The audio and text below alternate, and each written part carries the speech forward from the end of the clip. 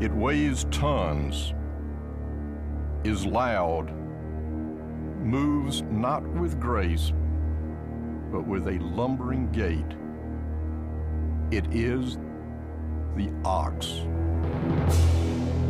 Who could be stronger than an ox?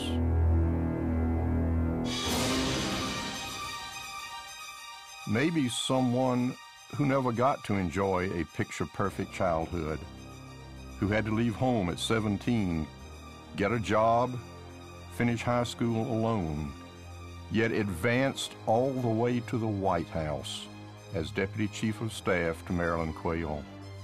This someone then won a seemingly ideal job, CEO of the North Fulton Chamber of Commerce, but discovered that the chamber checking account had less than $10.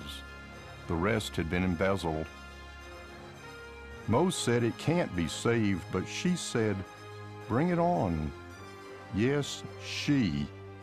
Today that chamber flourishes and has helped attract much-needed jobs to Georgia.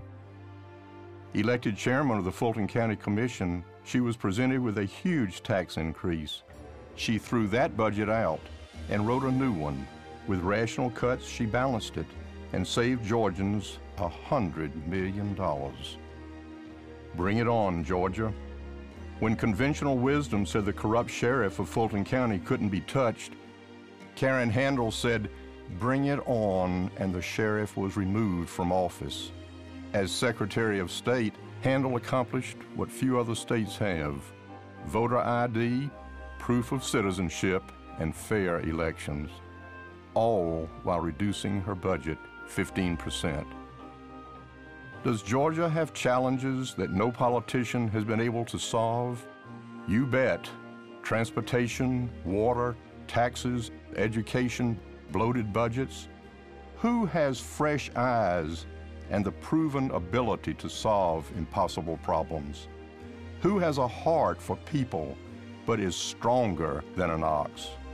Who has won tough election after tough election? The same furry creature who tried and failed before? Or those who mean so well but have proven so little? It is not a good old boy who will make Georgia work.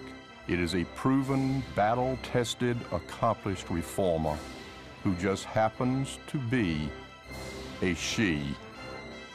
Got problems, Georgia? Bring 'em on.